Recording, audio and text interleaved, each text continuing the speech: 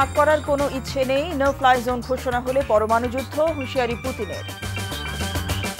10,000 রুশ সেনা হত্যার দাবি ইউক্রেনের, অস্ত্রের মূল যোগানদাতা যুক্তরাষ্ট্র ও ইউরোপ। রোমানিয়া পৌঁছেছে বাংলাদেশি জাহাজের নাবিকরা, কিয়েভে বন্দী 5 বাংলাদেশিরও খোঁজ রাখা হচ্ছে পররাষ্ট্রমন্ত্রী। যারা গুম খুনের জন্য দায়ী চিহ্নিত করে বিচারের আওতায় আনা হবে, হুঁশিয়ারি ফখরুলের। কয়েকটি বিএনপি সমাবেশে বাধা।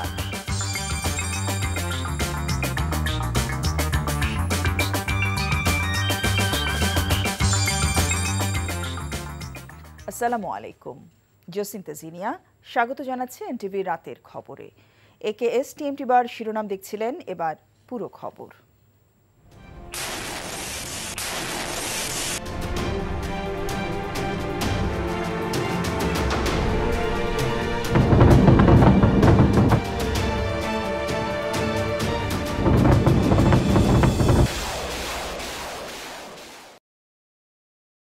হামলা চালিয়ে ইউক্রেনকে ভাগ করার কোনো ইচ্ছে নেই বলে দাবি করেছে রাশিয়া। একই সঙ্গে যুদ্ধ কবলিত অঞ্চলকে নো ফ্লাই জোন ঘোষণা করা হলে পরিণতি খারাপ হবে বলেও হুমকি দিয়েছেন রুশ প্রেসিডেন্ট ভ্লাদিমির পুতিন। এর মধ্যেই যুদ্ধবিরতি ঘোষণা করা হলেও মারিওপোলে রুশ বাহিনী দফায় দফায় কামানের শেল ছোঁড়া হচ্ছে বলে অভিযোগ করেছে ইউক্রেন। কাজী ইফতেখার শুভর ডেস্ক রিপোর্ট।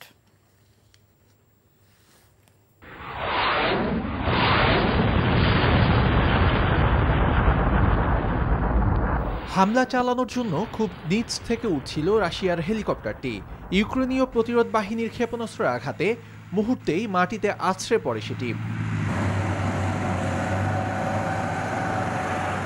এমনই বহু রুশ সাজোয়াজান, যুদ্ধবিমান এবং হেলিকপ্টার ধ্বংসের দাবি ইউক্রেনের।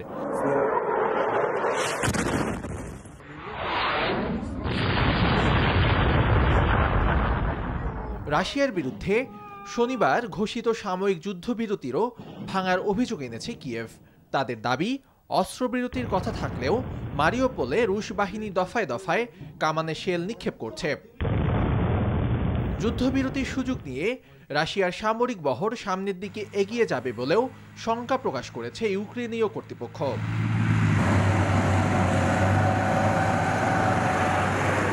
এর আগে শনিবার সকালে সাধারণ মানুষদের সরিয়ে নেওয়ার জন্য মারিওপোল এবং ভলনোভাখায় সাময়িক যুদ্ধবিরতির ঘোষণা দেয় রাশিয়া। দ্রুত ওই এলাকা থেকে বেসামরিক মানুষকে সরে যাওয়ার আহ্বান জানায় মস্কো।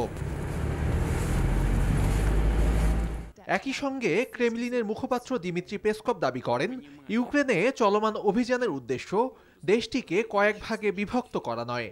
আর রাশিয়ার নবীন নারী পাইলটদের সঙ্গে সাক্ষাতে প্রেসিডেন্ট ভ্লাদিমির পুতিন হুমকি দিয়ে বলেছেন, ইউক্রেনকে নো ফ্লাই জোন ঘোষণা করা হলে তার কঠোর জবাব দেওয়া হবে।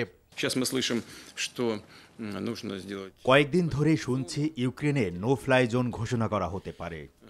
অন্য কোনো দেশের পক্ষে এই কথা বলার কোনো এখতিয়ার নেই। কেবল ইউক্রেনের প্রতিবেশীরাই এমন ঘোষণা দিতে পারে। তবুও অন্য কেউ যদি এমন কোনো সিদ্ধান্ত নেয়, তাহলে ধরে নেওয়া হবে তারা যুদ্ধ করতে চাইছে। তবে শনিবার যুদ্ধের 10ম দিনেও ইউক্রেনের অন্যান্য শহরে দুপক্ষের মধ্যে তুমুল লড়াই অব্যাহত রয়েছে। রণক্ষেত্রে কেবল সেনা সদস্য আর সাংবাদিকদের দিকবিদিক ছোটাছুটি। রাজধানী কিয়েভের নিয়ন্ত্রণ নিতে টানা ক্ষেপণাস্ত্র, রকেট ও গোলা নিক্ষেপ অব্যাহত রেখেছে রাশিয়া। রুশ বাহিনীর দাবি, এ পর্যন্ত তারা ইউক্রেনের 1612টি সেনা স্থাপনা ধ্বংস করেছে। এছাড়াও বিভিন্ন শহরে আকাশে চক্কর দিচ্ছে রুশ হেলিকপ্টার। ইউক্রেনীয় সামরিক স্থাপনা লক্ষ্য করে চালানো হচ্ছে দফায় দফায় হামলা। কাজী ইফতেখার শুভ, এনটিভি ইন্টারন্যাশনাল ডেস্ক। এ পর্যন্ত 10,000 রুশ সেনাকে হত্যার দাবি করেছে ইউক্রেন। একই সঙ্গে রাশিয়ার সামরিক বাহিনীকে পর্যুদস্ত করার কথাও বলছে দেশটি। এই অবস্থায় অনেকেরই প্রশ্ন, বিশ্বের দ্বিতীয় শীর্ষ সামরিক শক্তি রাশিয়ার সঙ্গে লড়াই করার মতো এত অস্ত্র কোথায় পাচ্ছে ইউক্রেন? আরেকটি রিপোর্টে সে খবর জানাচ্ছেন কাজী ইফতেখার শুভ। চলমান রাশিয়া ইউক্রেন যুদ্ধের 10ম দিন ছিল শনিবার। এদিন এক সংবাদ সম্মেলনে রাশিয়ার 10,000-এর বেশি সেনা হত্যার দাবি করেছেন দেশটির প্রেসিডেন্ট ভ্লাদিমির জেলেনস্কি। এছাড়াও প্রতিদিনই রাশিয়ার সামরিক বাহিনীর ব্যাপক ক্ষতি সাধনের কথাও বলছে কিয়েভ। কোনো বিশ্ব শক্তির সরাসরি সাহায্য ছাড়াই কিভাবে রাশিয়ার সঙ্গে লড়ছে ইউক্রেন, এমন প্রশ্ন তুলছেন অনেকেই। এ অবস্থায় চলমান সংঘাতে ইউক্রেনকে কারা অস্ত্র দিচ্ছে তা নিয়ে প্রতিবেদন প্রকাশ করেছে ব্রিটিশ গণমাধ্যম স্কাই নিউজ। ইউক্রেন সংঘাত শুরুর হওয়ার আগ মুহূর্তে কিয়েভকে অতিরিক্ত $350 মিলিয়ন অস্ত্র দেওয়ার বিষয়ে একমত হয় যুক্তরাষ্ট্র। এছাড়াও জার্মানিতে থাকা ঘাঁটি থেকে পোল্যান্ডের মাধ্যমে কিয়েভকে অস্ত্র দেওয়ার কথাও জানা গেছে। অতীতে সব নজির ভেঙে ইউক্রেনকে €450 মিলিয়ন অস্ত্র দিতে একমত হয়েছে ইউরোপীয় ইউনিয়ন।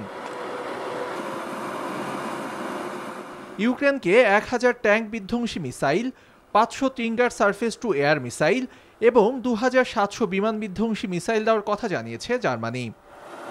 এর মধ্যেই কিয়েভকে কয়েক হাজার বিমান বিধ্বংসী মিসাইল পাঠিয়েছে ফ্রান্স। ইউক্রেনকে হালকা anti armour defensive weapon system দেওয়ার কথা জানিয়েছে যুক্তরাজ্য।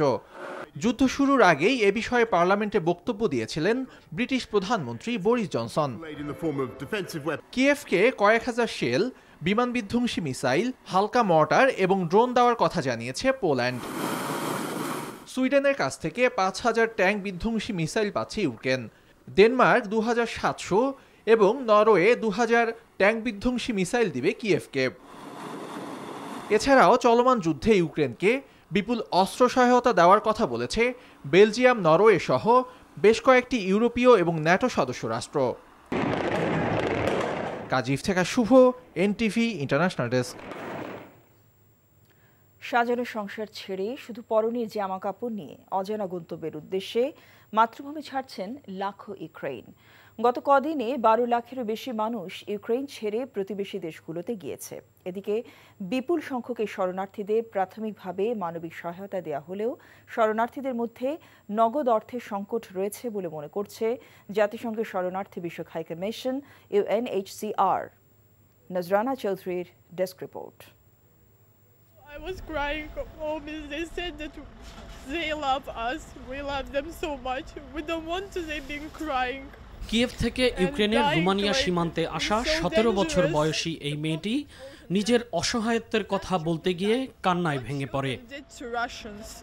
তার অভিযোগ, ইউক্রেনের অন্যান্য স্থাপনার পাশাপাশি স্কুলেও বোমা পড়ছে। প্রশ্ন, শিশুদের কি দোষ ছিল? নিকোলের মতো এরকম লাখো মানুষ শুধু নিজের পরিবারের একটি অংশকে সাথে নিয়ে পার্শ্ববর্তী দেশগুলোতে পাড়ি দিয়েছেন, কিন্তু ফেলে এসেছেন বৃদ্ধ বাবা মা, আত্মীয় স্বজনকে, নিজের সাজানো গোছানো আঙিনাটিকেও। আমি কেঁদেছি, আমরা কেঁদেছি, আমাদের বাচ্চারাও কেঁদেছে। এটা খুবই কঠিন। আমরা আপাতত নিরাপদ, কিন্তু আমাদের হৃদয় ক্রমাগত কেঁদেই চলেছে।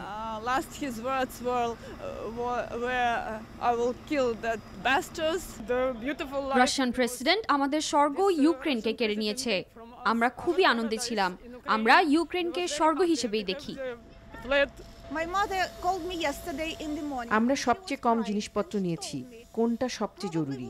কাপড় চোপড়, জুতা আর বাচ্চার ডায়াপার। আমরা আমাদের জীবনটা সেখানে রেখে এসেছি। আশা করছি খুব শীঘ্রই সেখানে ফিরব।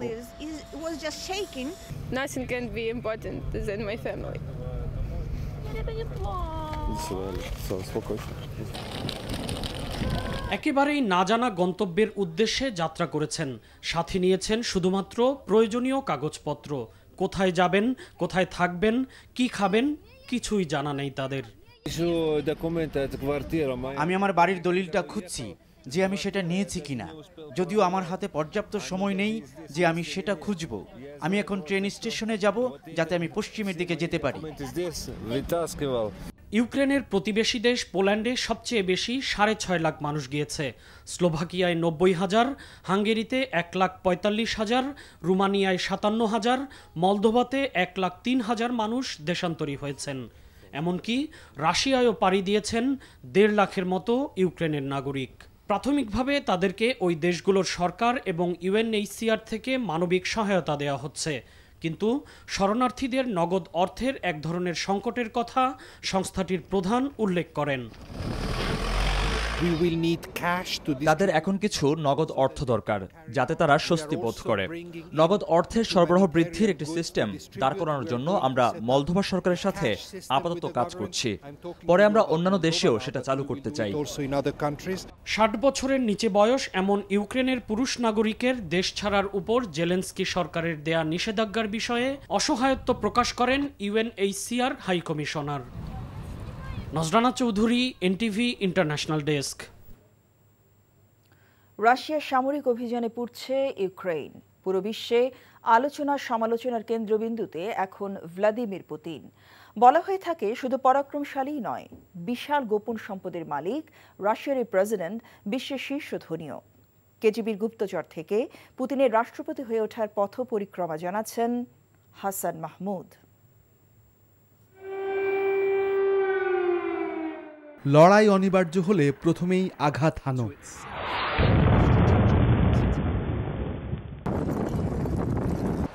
জন্মস্থান লেনিনগ্রাদের পথ ঘাট যাকে এটাই শিখিয়েছিল তিনি ভ্লাদিমির পুতিন। বিশ্বের সবচেয়ে ক্ষমতাধর ব্যক্তির তালিকায় 4 বার শীর্ষে থাকা পুতিনের অঢেল সম্পদ রয়েছে, ধারণা করা হয় যা রয়েছে আত্মীয় সহ বিভিন্ন নামে।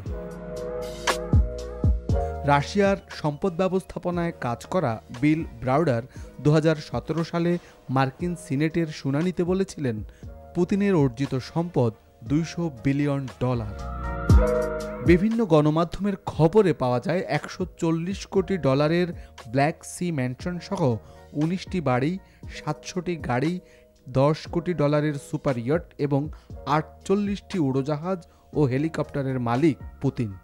এর মধ্যে একটি উড়োজাহাজের দাম $71 কোটি 60 লাখ, যাকে বলা হয় উড়ন্ত ক্রেমলিন, যার বাথরুমটি স্বর্ণ মোড়ানো। এছাড়া $60,000 ও $5 লাখ দামের কিছু হাতঘড়ি পরেন ভ্লাদিমির পুতিন। এই হিসেবে বিশ্বের শীর্ষ 2 ধনী ইলন মাস্ক ও জেফ বেজোসের চেয়েও পুতিনের সম্পদ বেশি, আর তাই ভাবা হয় গোপন শীর্ষ ধনী রাশিয়ার এই পরাক্রমশালী প্রেসিডেন্ট পুতিন। অথচ ক্রেমলিন থেকে প্রতি বছর যে হিসেব দেয়া হয় তাতে $1,40,000 আয় নিয়ে সামান্যই সম্পদের মালিক পুতিন। বিশ্ব এখন যেই দুর্দান্ত প্রতাপশালী পুতিনকে জানে তার উত্থান বেশ নাটকীয়। 1952-এর 7 অক্টোবর লেনিনগ্রাদে জন্ম নেয়া ভ্লাদিমিরোভিচ পুতিন 3 ভাইয়ের মধ্যে সবচেয়ে ছোট। আইনশাস্ত্রে স্নাতক ডিগ্রিধারী পুতিন কিশোর বয়সেই ছিলেন ডান পিঠে। জুডো ও মার্শাল আর্ট খেলায় পারদর্শী পুতিন 75 সালে যোগ দেন সোভিয়েত ইউনিয়নের রাষ্ট্রীয় গোয়েন্দা সংস্থা কেজিবিতে। সেখানে 15 বছর কাজ শেষে প্রেসিডেন্ট বরিস ইয়েলৎসিনের অধীনে ক্রেমলিনে কাজ করার সুযোগ পান। 99 সালে ইয়েলৎসিন পুতিনকে প্রধানমন্ত্রী করেন। পরে তার পদত্যাগে রাশিয়ার ভারপ্রাপ্ত প্রেসিডেন্ট হন পুতিন। 2000 সালের মার্চে প্রেসিডেন্ট নির্বাচনে পুতিন 53% ভোটে সহজ জয় পান। 2004 সালে দ্বিতীয়, 2012 সালে তৃতীয় এবং 2018 সালে চতুর্থ দফায় রাশিয়ার প্রেসিডেন্ট হন পুতিন। ইউক্রেনের কাছ থেকে ক্রিমিয়া দখল এবং সিরিয়ায় সামরিক হস্তক্ষেপ চালিয়ে বিশ্বজুড়ে মিশ্র প্রতিক্রিয়ার জন্ম দেন এই ভ্লাদিমির পুতিন। ইউক্রেনে পুতিনের আগ্রাসনে এখন টালমাটাল পুরো বিশ্ব। 2013 সালে বিচ্ছেদ হয়ে যাওয়া বিমানবালার স্ত্রী লিদমিলা স্ট্রেবোনেভার ঘরে রয়েছে পুতিনের 2 কন্যা সন্তান। Hasan Mahmud, NTV news, Dhaka. ইউক্রেনে হামলার শিকার বাংলাদেশি জাহাজের নাবিকদের রোমানিয়া নেওয়া হয়েছে জানিয়ে পররাষ্ট্রমন্ত্রী ডক্টর AK আব্দুল মোমেন বলেছেন শিগগিরই তাদের দেশে আনা হবে, আর ইউক্রেনে আটক 5 বাংলাদেশি বিষয়েও খোঁজ রাখা হচ্ছে। মন্ত্রী জানান শান্তি চায় বলেই জাতিসংঘের আনা নিন্দা প্রস্তাবে ভোট দেয়নি বাংলাদেশ। হাসান মাহমুদের আরেকটি রিপোর্ট। ইউক্রেনের অলভিয়া বন্দরে গিয়ে যুদ্ধের মধ্যে আটকা পড়া বাংলাদেশের জাহাজ বাংলার সমৃদ্ধিতে রকেট হামলায় প্রাণ হারায় নাবিক হাদিসুর রহমান। তারপরেই বাংলাদেশ সরকারের সহযোগিতায় সরিয়ে নেওয়া হয় জাহাজে অবস্থানকারীদের। শনিবার জাতীয় প্রেস ক্লাবে এক স্মরণ সভার শেষে পররাষ্ট্রমন্ত্রীর কাছে জানতে চাওয়া হয় ইউক্রেনে আটকে পড়া বাংলাদেশিদের বিষয়ে। অনেকে পোল্যান্ডে এসেছেন, অনেকে রোমানিয়াতে এসেছেন, আর এই নাবিক যারা সেই 28 জন আমরা তাদের রোমানিয়া নিয়ে এসেছি এবং খুব শীঘ্রই তারা বাংলাদেশে ফিরে আসবে। খুব বড় ড্যামেজ হয়নি, তবে যেহেতু আমাদের নাবিকরা ওখানে ভয় পাচ্ছেন থাকতে, সেই জন্য আমরা ওদের উঠে নিয়ে আসছি, জাহাজটা এখানে ফেলে দিয়ে চলে আসছে। ডক্টর এ কে মোমেন জানান, ইউক্রেনে 5 বাংলাদেশিকে আটকে রেখে নির্যাতন করা হচ্ছে। রাশিয়া দূতাবাসের ফেসবুক পেজে শেয়ার করা এ সংক্রান্ত একটি ভিডিওর বিষয়ে তার জানা নেই। জাতিসংঘে ভোটদান থেকে বাংলাদেশ কেন বিরত ছিল ব্যাখ্যা করেন মন্ত্রী। আমরা শান্তি চাই, আমরা বিশ্বের স্থিতিশীলতা চাই। আমাদের দেশটা কোথাও যদি অস্থিতিশীলতা হয় আমাদের অসুবিধা হয়। জাতিসংঘে একই কথা বলেছি যে আমরা এই বিষয় নিয়ে খুব উদ্বিগ্ন এবং গভীরভাবে উদ্বিগ্ন। তবে আমরা যেটা চাই যে শান্তির মাধ্যমে, আলোচনার মাধ্যমে, থ্রু ডিপ্লোম্যাটিক মিনস এই ডিসপিউট যেন সমাধান হয়। ইউক্রেনে আটকে পড়া বাংলাদেশিদের বিষয়ে সরকার সজাগ রয়েছে বলেও জানান ডক্টর মোমেন। Hasan Mahmud, NTV news, Dhaka. অন্য প্রসঙ্গ, বিএনপি মহাসচিব মির্জা ফখরুল ইসলাম আলমগীর বলেছেন, যারা গুম খুনের জন্য দায়ী তাদের প্রত্যেককে চিহ্নিত করে বিচারের আওতায় আনা হবে। ক্ষমতাসীনরা দেশকে নরকে পরিণত করেছে অভিযোগ করে তিনি বলেছেন, মানুষ জেগে উঠছে, শীঘ্রই এই অবস্থার পরিবর্তন হবে। ইমরুল আহসানের রিপোর্ট। শনিবার ঢাকার রিপোর্টার্স ইউনিটিতে গুম খুন ও নির্যাতনের শিকার 15 জনের পরিবারকে আর্থিক সহায়তা দেয় জাতীয়তাবাদী হেল্প সেল। র্যাবের উপর মার্কিন নিষেধাজ্ঞার জন্য সরকারকে দায়ী করে বিএনপির মহাসচিব মির্জা ফখরুল ইসলাম আলমগীর অভিযোগ করেন, ক্ষমতায় টিকে থাকতে বিরোধী দলের নেতাকর্মীদের শুধু মামলা গ্রেফতারি নয়, গুম খুনের মতো অমানবিক পথ বেছে নিয়েছে ক্ষমতাসীনরা। তিনি বলেন, এই সরকার জনগণের সঙ্গে প্রহসন করছে, তাই কারো কান্নাই তাদের কানে পৌঁছায় না। কথা আছে, ধর্মের কল বাতাসে নাড়ে। আমরা যখন এসব কথা বলি তখন তাদের কানে যায় না। বিভিন্নভাবে সেটাকে বিদ্রুপ পর্যন্ত তারা করেছে, হারিয়ে গেছে, প্রেম করেছে, প্রেম করে চলে গেছে, এই সমস্ত কথাবার্তাও তারা বলতে দ্বিধা করেনি। আজকে প্রমাণ হয়েছে বিশ্বের সামনে, বিশ্ববাসীর কাছে, যে আমরা এতদিন ধরে যে কথাগুলো বলে এসেছি, এই শিশুদের যে কান্না, তা বিশ্ববাসীর কাছে পৌঁছে গেছে। ভয়াবহ একটা নরকে পরিণত করেছে আওয়ামী লীগ বাংলাদেশকে। তাদের কিন্তু কোনো বোধোদয় হচ্ছে না, তারা একইভাবে কথা বলে যাচ্ছে। গুম খুন করে পার পাওয়া যাবে না বলেও হুঁশিয়ারি দেন তিনি। যারা গুম হয়েছেন, পরিবারগুলো আছে, সন্তান আছে, তাদের শুধু এইটুকু বলতে চাই যে তোমরা একা নও, তোমাদের পাশে সারা দেশ আছে, সারা দেশের মানুষ আছে। যে অন্ধকার কেটে যাবে, মানুষ জেগে উঠছে এবং আওয়ামী লীগের যে ভয়াবহ পরিস্থিতি তার তৈরি করেছে, এর জন্য প্রত্যেকটি দায়ী ব্যক্তিকে চিহ্নিত করা হবে এবং তাদেরকে বিচারের আওতায় আনা হবে। জনগণই তাদেরকে বিচারের কাঠগড়ায় দাঁড় করাবে। নির্যাতনের শিকার পরিবারের জন্য দলের পক্ষ থেকে বিশেষ তহবিল গঠন করা হবে বলেও জানান বিএনপির মহাসচিব। Imrul Ahsan, NTV news, Dhaka. নিত্যপণ্যের অস্বাভাবিক দাম বৃদ্ধি ও বেগম খালেদা জিয়ার মুক্তির দাবিতে দেশের বিভিন্ন স্থানে বিএনপির কর্মসূচি চলাকালে সংঘর্ষে অর্ধশতাহত হয়েছে। বিস্তারিত দেখুন ডেস্ক রিপোর্টে।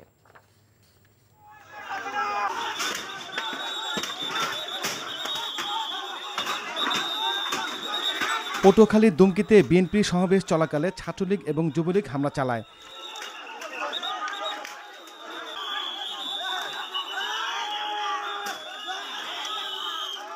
এতে পুলিশসহ বিএনপির 25 জন নেতাকর্মী আহত হন। আহতদের বিভিন্ন হাসপাতালে চিকিৎসা দেওয়া হচ্ছে।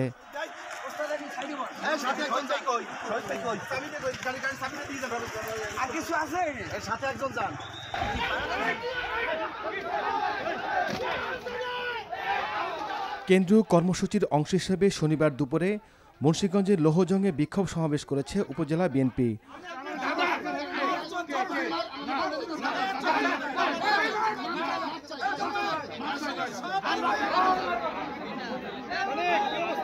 পরে সমাবেশ শেষে একটি বিক্ষোভ মিছিল বের করতে চাইলে পুলিশ লাঠিচার্জ করে নেতাকর্মীদের ছত্রভঙ্গ করে দেয়।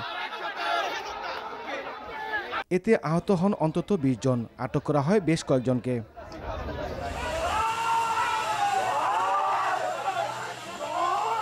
নাটোরের ২টি উপজেলায় আওয়ামী লীগ কর্মীদের হামলার শিকার হয়েছেন বিএনপির নেতাকর্মীরা। শনিবার সকালে নাটোরের বাগাতিপাড়া উপজেলার মালঞ্চি রেল গেটে সমবেত হওয়ার চেষ্টা করেন বিএনপির নেতাকর্মীরা। এ সময় আওয়ামী লীগ কর্মীরা লাঠিসোঁটা নিয়ে তাদের ধাওয়া করে ছত্রভঙ্গ করে দেয়।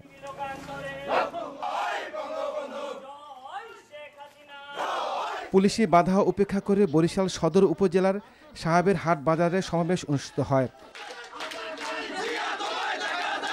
টাঙ্গাইলের মির্জাপুরে একটি বিক্ষোভ মিছিল বিভিন্ন সড়ক ঘুরে বংশাই বাইপাস এলাকায় এসে সমাবেশ করে।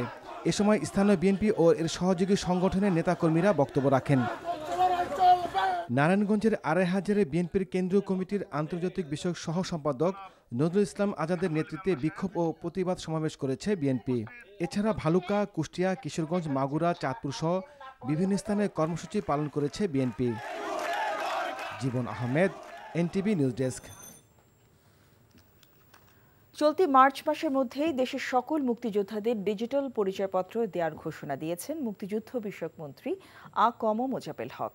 আর স্বরাষ্ট্রমন্ত্রী আসাদুজ্জামান খান কামাল বলেন, এখনও দেশের বিরুদ্ধে বিদেশের মাটিতে বসে গভীর ষড়যন্ত্র চলছে।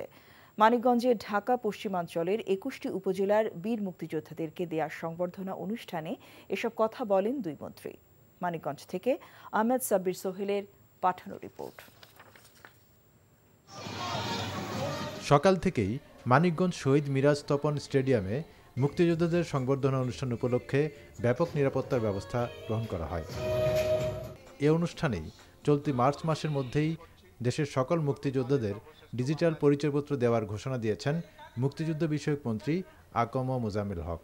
এই ২৬শে মার্চ, এ মাসের ২৬ তারিখে ইনশাআল্লাহ আমরা চেষ্টা করব বীর মুক্তিযোদ্ধা ভাইদের পরিচয়পত্র, ডিজিটাল আইডি কার্ড, দীর্ঘদিনের যে আপনাদের দাবি, ইনশাআল্লাহ সেটা আমরা আপনাদের হাতে তুলে দেব। এছাড়া অনুষ্ঠানে স্বরাষ্ট্রমন্ত্রী আসাদুজ্জামান খান কামাল বলেন, এখনও দেশের বিরুদ্ধে বিদেশের মাটিতে বসে গভীর ষড়যন্ত্র চলছে। সবাইকে সতর্ক থাকার আহ্বান জানিয়েছেন তিনি। আপনারা দেখেন, দেশকে অকার্য করার জন্য দেশি বিদেশি নানান ধরনের ষড়যন্ত্র চলছে। বিদেশ বসে বসে আমাদের কিছু ষড়যন্ত্রকারী নানান ধরনের উস্কানি দিচ্ছে, নানান ধরনের ভাবে আমাদের দেশকে অকার্যকর করার জন্য প্রচেষ্টা চালিয়ে যাচ্ছে। আমরা মাননীয় প্রধানমন্ত্রী জননেত্রী শেখ হাসিনাকে ১৯ বার হত্যার চেষ্টা হয়েছে, মহান রাব্বুল আলামিন তাকে বারবার রক্ষা করেছেন। অনুষ্ঠানে আরও কয়েকজন মন্ত্রী, উপমন্ত্রী ও প্রতিমন্ত্রী অংশ নেন। এই মিলন মেলায় ছিলেন বীর মুক্তিযোদ্ধাদের পরিবারের সদস্যরাও। NTV news desk. এদিকে গাজীপুরে আগুনে পুড়ে গেছে অন্তত ১১টি ঝুটের গোডাউন। সন্ধ্যা ৭:৩০টার দিকে নগরীর কোনাবাড়ি মিতালি ক্লাব উত্তরপাড়ায় এই অগ্নিকাণ্ডের ঘটনা ঘটে। এলাকাবাসী জানায়, ইউনুস আলীর গোডাউন থেকে আগুনের সূত্রপাত হয়ে পাশে আর ১১টি ঝুটের গোডাউনে আগুন ছড়িয়ে পড়ে। এলাকাবাসী ফায়ার সার্ভিসকে খবর দিয়ে আগুন নিয়ন্ত্রণে আনে। মালিক পক্ষের দাবি, অগ্নিকাণ্ডে প্রায় কোটি টাকার ক্ষয়ক্ষতি হয়েছে। এদিকে নারায়ণগঞ্জের রূপগঞ্জে রপ্তানিমুখী গার্মেন্টস শিল্প কারখানায় আগুন নিয়ন্ত্রণে কাজ করছে ফায়ার সার্ভিসের ৮টি ইউনিট। তবে এখন পর্যন্ত কোনো হতাহতের ঘটনা জানা যায়নি। রাত ৯:৩০টার দিকে রূপগঞ্জ উপজেলার তারাবো পৌরসভার খাতুন এলাকায় শিকদার অ্যাপারেলস গার্মেন্টস লিমিটেডে এ অগ্নিকাণ্ডের ঘটনা ঘটে। ফায়ার সার্ভিসের মিডিয়া সেলের কর্মকর্তা জানান, ৩তলা ভবনের ২য় ও ৩য় তলায় আগুন ছড়িয়ে পড়েছে। তবে কিভাবে আগুন লেগেছে তা এখনও জানা যায়নি। স্বাধীনতা সুবর্ণ জয়ন্তীতে লক্ষ্মীপুরে ৫০ জন বীর মুক্তিযোদ্ধাকে সংবর্ধনা দেওয়া হয়েছে। রাত ৮টার দিকে জেলা পরিষদের পক্ষ থেকে অতিথিরা তাদের হাতে অর্থ তুলে দেন। এ সময় মুক্তিযোদ্ধাদের ফুলের শুভেচ্ছা জানানো হয়। জেলা পরিষদের চেয়ারম্যান বীর মুক্তিযোদ্ধা মোহাম্মদ শাহজাহানের সভাপতিত্বে অনুষ্ঠানে প্রধান অতিথি ছিলেন লক্ষ্মীপুর ৩ আসনের সংসদ সদস্য AKM শাহজাহান কামাল। জেলা পরিষদের প্রধান নির্বাহী কর্মকর্তা কুলপ্রদীপ চাকমার সার্বিক তত্ত্বাবধানে বিশেষ অতিথি ছিলেন লক্ষ্মীপুর ২ আসনের সংসদ সদস্য অ্যাডভোকেট নুরুদ্দিন চৌধুরী নয়ন। বিসিএস সাধারণ শিক্ষা ক্যাডারের পেশাগত উন্নয়ন ও মর্যাদা বৃদ্ধির লক্ষ্য নিয়ে বিসিএস শিক্ষা সমিতি নির্বাচনে ইশতেহার ঘোষণা করেছে ঐক্য প্যানেল। শনিবার দুপুরে ঢাকা কলেজ মিলনায়তনে আজমতগীর জাফর ঐক্য প্যানেলের পক্ষ থেকে এই ইশতেহার ঘোষণা করেন অধ্যাপক মোহাম্মদ আজমতগীর। প্রায় 6 বছর পর বিসিএস শিক্ষা সমিতি নির্বাচন অনুষ্ঠিত হতে যাচ্ছে। শিক্ষা সমিতি নেতৃত্বের সংকট ও ক্ষুদ্র গোষ্ঠীর স্বার্থে সংগঠনকে কুক্ষিগত করে রাখার চেষ্টায় সরকারি প্রশাসনের অন্যতম বৃহত্তম এই ক্যাডারের কাঙ্ক্ষিত পেশাগত উন্নয়ন ঘটেনি বলে অভিযোগ করেন ঐক্য প্যানেলের নেতারা।